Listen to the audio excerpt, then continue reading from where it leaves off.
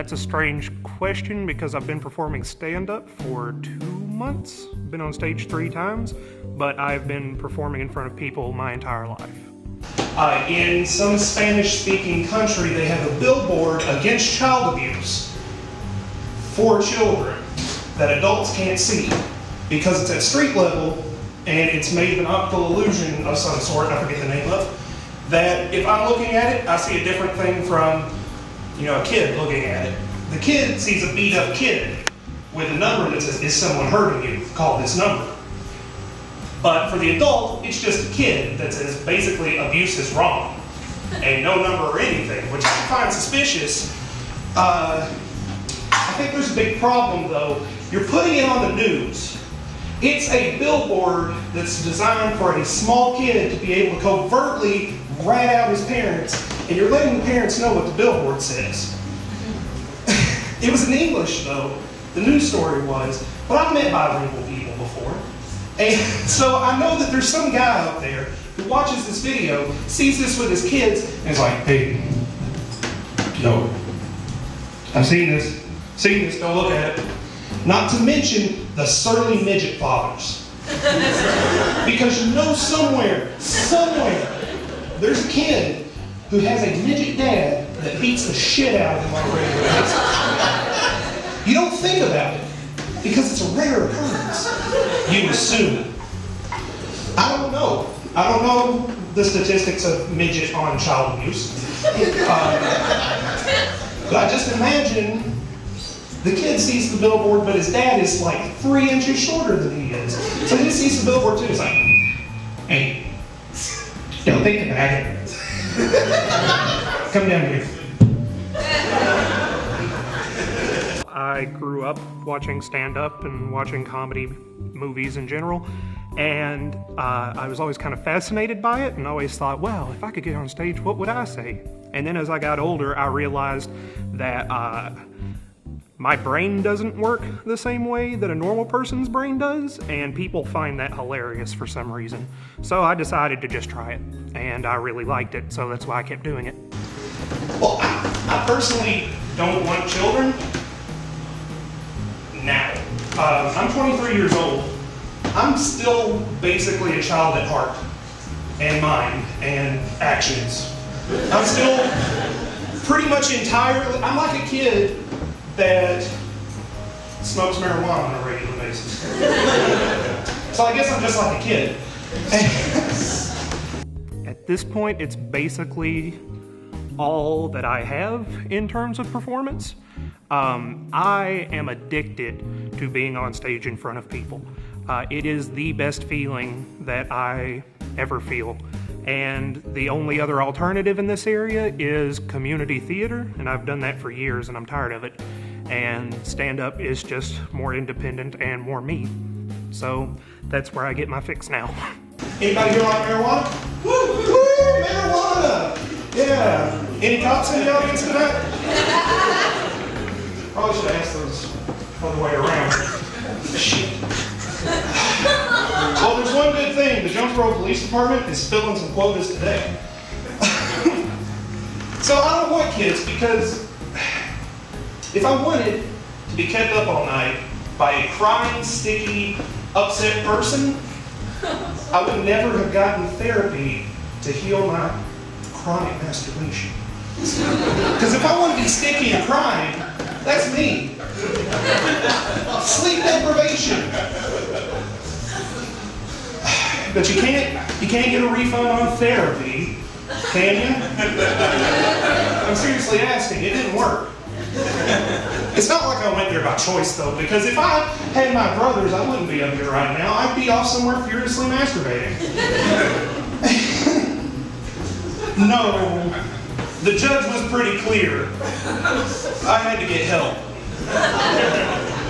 Because sometimes we don't notice our surroundings. We may not realize that the 20-minute masturbation fun we just had in the car while we were waiting on somebody to get out of the building was across from the playground. And so now I'm on one of those websites that people check before they move into neighborhoods.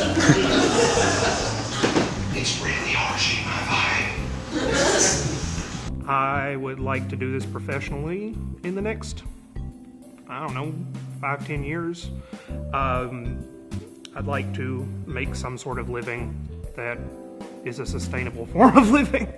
But as for my comedy goals, my goal is the same thing that it's always been, and that is to entertain people first and foremost.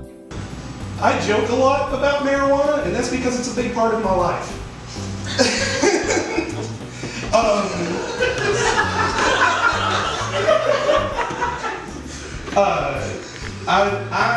There are some people that get up and they see car parts and they see, car magazines and they're like, oh, I fucking love cars. I know everything there is to know about cars. I know nothing about cars except how to drive it.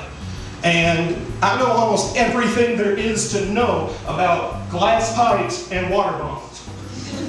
Everything. Seductions outside of town just started selling paraphernalia, tobacco paraphernalia, quote unquote. And every time I go in there, there's this lady that asks me questions about her own stock. It's like, hey, what does this do? Hey, what does this do? Hey, what does that do? And she almost stumped me the other day because she handed me a rock with 2 holes in it. She said, what's this? I said, it looks like a rock with a hole through it. She goes, no, but we're selling it. I don't know what it is. And it took me like 5 minutes because I've never seen one of these in person. It was a roach stone. The stone you put the roach of the joint into and then smoke it without burning yourself. So I told her as much. And she brings me another thing and says, what is this? And I say, well, that looks like an ash catch. It's something you put on a bomb so that when the ash goes through the bowl, it just catches in there instead of going into the bomb. She goes, okay. She brings me one more thing and says, what is this? I go, ma'am, I believe that is a vibrator. That looks like a sex toy. I'm not big on sex toys. I don't know a lot about sex toys. I know enough to get by.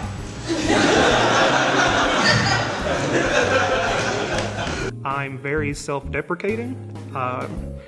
I grew up depressed and bigger than everybody else, which means that I developed a pretty thick skin pretty quick, and I also learned how to laugh at things that I probably shouldn't laugh at.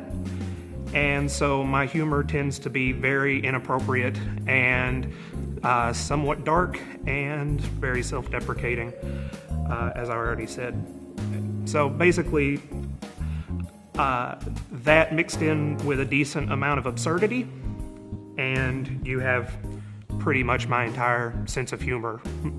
I have had sex several times, even if I don't look like it. And every partner has survived to tell the tale.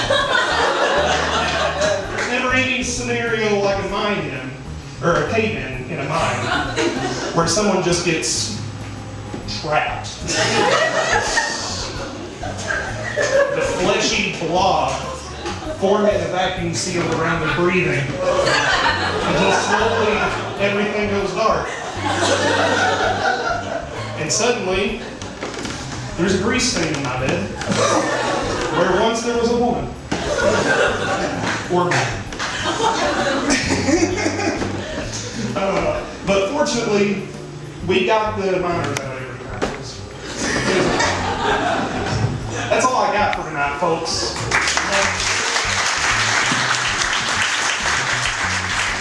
If you love something, and if you want to do something, the only thing that ever stops you from accomplishing a thing is you. If you really want to get it done, get it done.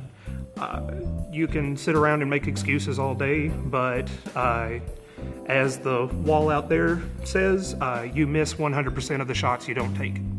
So I guess determination is key in everything. And those are the words that I would say to anyone who asked me for advice.